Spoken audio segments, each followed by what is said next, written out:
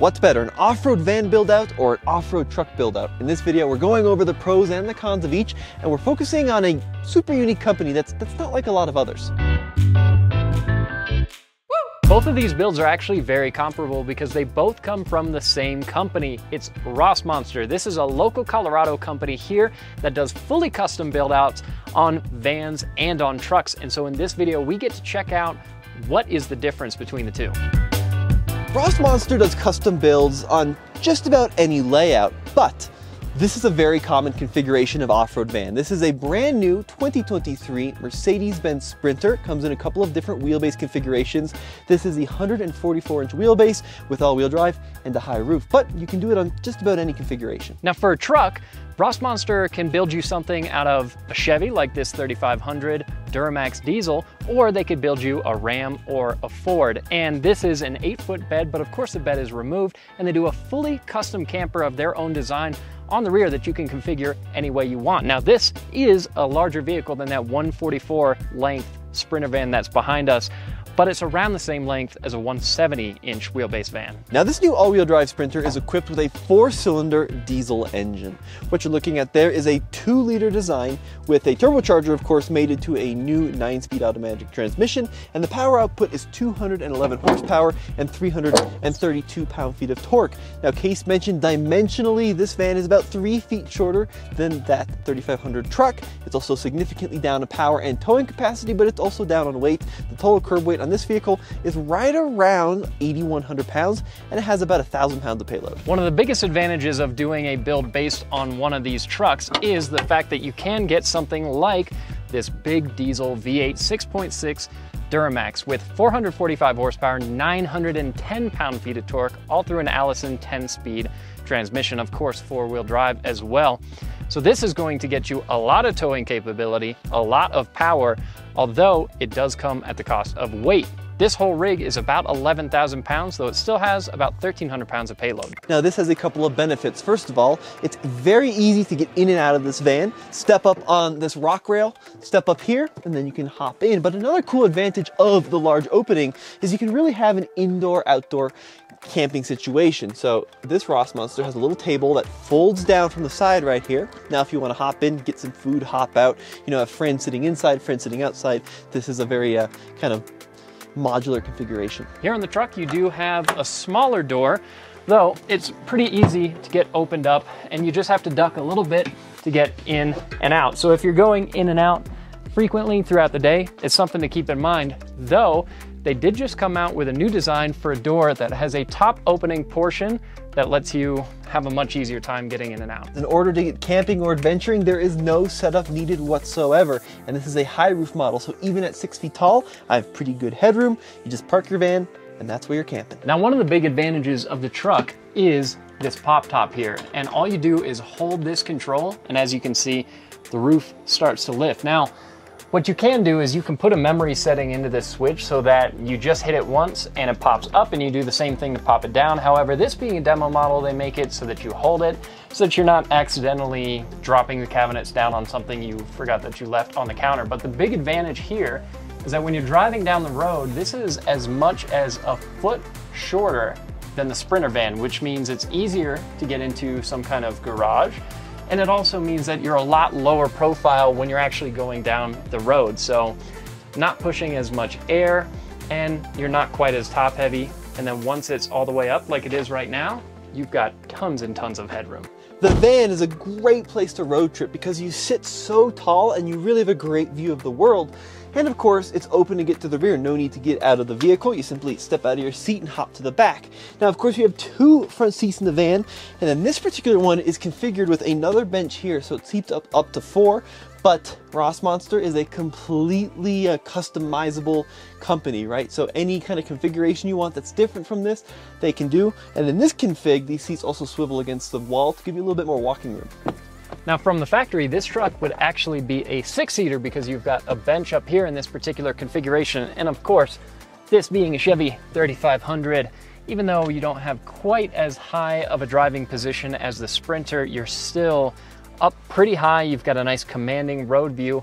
And this also has a pass-through here in the back. Now the reason this is a 5-seater instead of a 6-seater like a factory truck is because of that pass-through. So here you still got 2 usable back seats, and then you also have a way to get into your camper out here.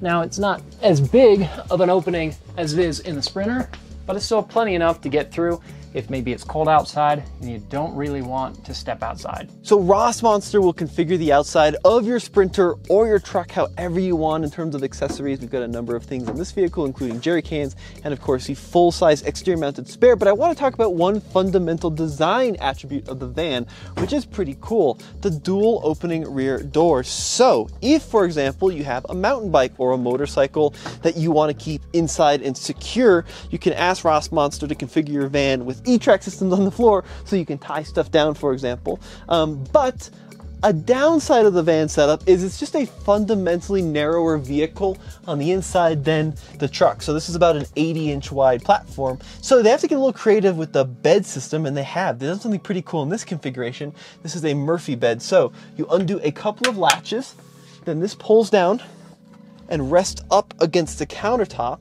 and then we have a tri-fold mattress which then folds out like that, and now you've got a full 80 inches, the full width of the vehicle, to sleep horizontally. Now, in this configuration, this really is more of a 2-sleeper than a 4-sleeper. However, if you get a longer van, or if you want to change the config, they can work with you on that as well. Now, one of the advantages of this truck not having doors in the rear is the fact that you actually have a sitting area here at the back where you could have a meal. And the other advantage of this area is that you can take this table, you can place it right here to fill this gap, take one of the cushions, put it over. So you have not only a sleeping area back here that is the size of a full mattress, but then up front you have a queen size mattress that doesn't have to stow when you want to move around your camper.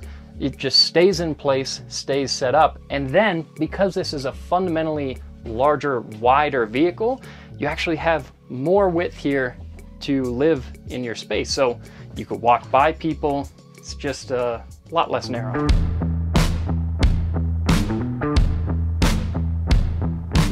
Driving the Rossmönster Sprinter. Now, the Sprinter has a lot of really great attributes from a driving standpoint.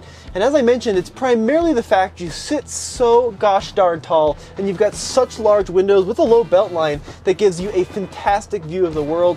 And on a road trip, in my opinion, there's almost nothing better than a full-size van. Off-road, these vehicles are quite top-heavy. This is a vehicle not intended for hardcore trail use. You can ask Rossmönster to add lift kits, aftermarket suspension to these vehicles to make them a little better, but you're fundamentally battling physics when it comes to the height and the width of these vehicles and some of the tougher trails. You can spec one of these trucks from the factory with a rear locker. It's got solid axle. I mean, there's so much that you can do in terms of steel bumpers and winches. You could get this from a different brand with a solid front axle as well, and so you could make one of these a pretty capable rig. You also have that lower height roof, so it means you're not as worried about trees, and because it's wider and lower, it also means that you're not swaying back and forth quite as aggressively as you are in the van. One of the attributes I really enjoy about this Sprinter is the maneuverability. So it will fit in this wheelbase configuration in a standard parking spot. It's got a really good turning radius for what it is, and it's not that hard to back up or merge lanes. It's a pretty compact, small vehicle considering you're carrying an entire house behind you. You have tons of horsepower, tons of torque, which means even though this is a big, heavy rig, it has no problem getting motivated going down the road, and especially out here in the mountains, all of this weight is easily moved by this big diesel V8. So just over 200 horsepower, but over 300 pound-feet of torque. Doesn't sound like a lot for a vehicle that weighs over 8,000 pounds. At slow speeds, this Sprinter has plenty of power, a little bit too much throttle tipping for my liking, but it's a very drivable vehicle. The only times where you really start to feel the lack of power is when you're going up mountain passes at 8, 9, 10,000 feet. This truck is actually on factory suspension, and funny enough, I mean, it handles this kind of thing really well because this suspension is made to carry a lot of weight, which means over uneven ground, it doesn't feel overly stiff because it's doing exactly what it's supposed to. This Sprinter is rolling on stock height suspension, and these four-wheel drive, or actually all-wheel drive Sprinter now for 2023 are pretty decent in terms of ground clearance. You can get them with lift kits. This vehicle does have an aftermarket shock and spring setup, which helps it ride a lot better. But that's really where you're going to start to see a lot of the pricing increases are when you start speccing out really high-end suspension setups and bumpers and winches and that kind of thing.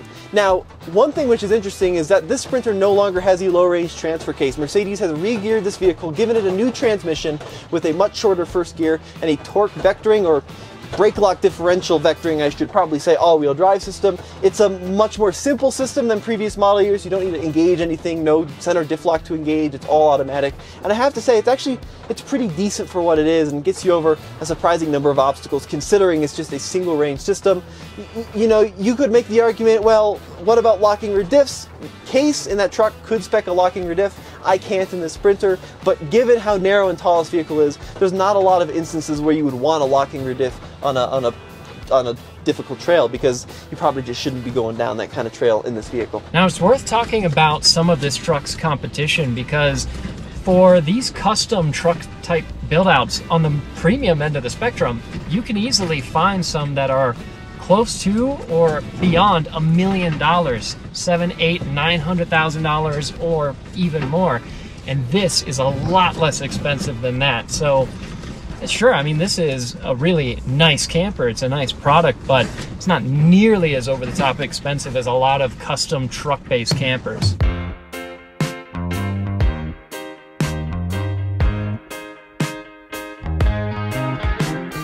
Around the back of the truck, you still have a lot of gear storage, and this is one of the many very configurable things about these vehicles.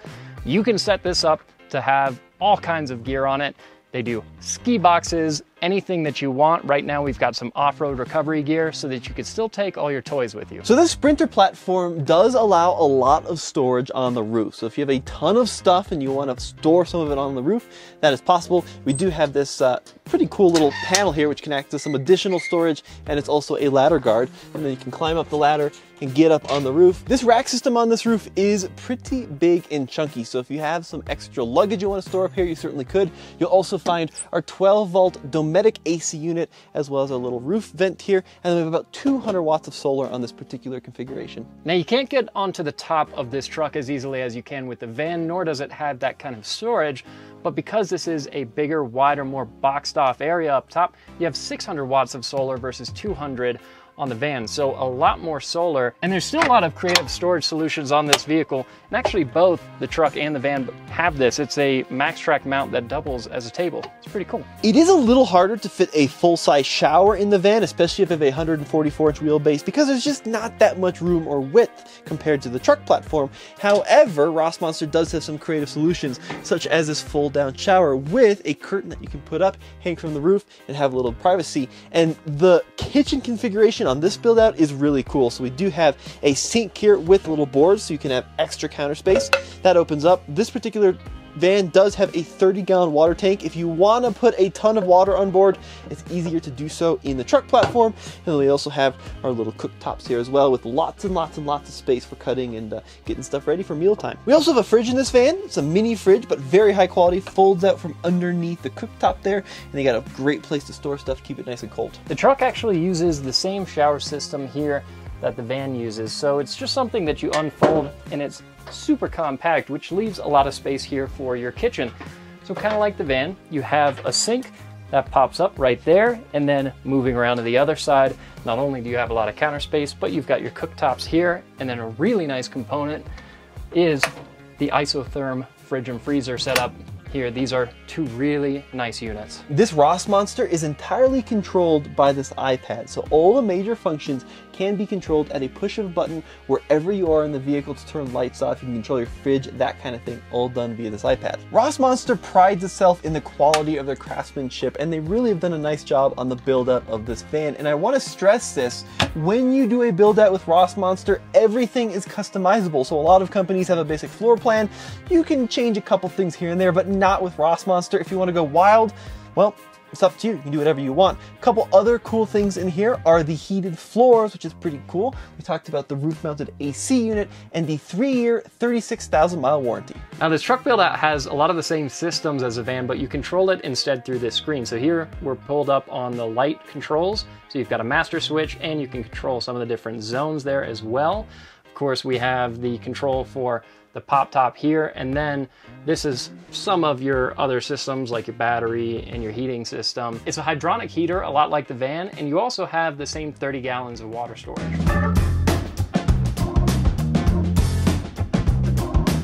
The price of a custom build all depends on what you want to include. Pricing on vans typically lands between $175,000 and $225,000, including the van, and typical truck pricing is around $250,000 to $350,000 with the truck. It all comes down to your use case. I think if you're staying mostly on road, light dirt roads, light trails, the van is a great option. You get a really great view out of the world. It's a little bit more compact too for storage. But if you do want to go well off the beaten path, the truck does offer more flexibility, capability, and customizability from an off-road standpoint. Yeah, and exactly. The thing about these is that the price is all over the board because you can make it really any way that you want to. So depending on how you want to build them out, that's really going to dictate which one of these vehicles you would want to go with. Well, folks, if you want to know more information, be sure to check out Rossmönster. Get a hold of them, and you know, they can set you up with pricing. They also do rentals and a lot of really cool things. But this has been Tommy And Case. We'll see you in another episode over at alltfl.com.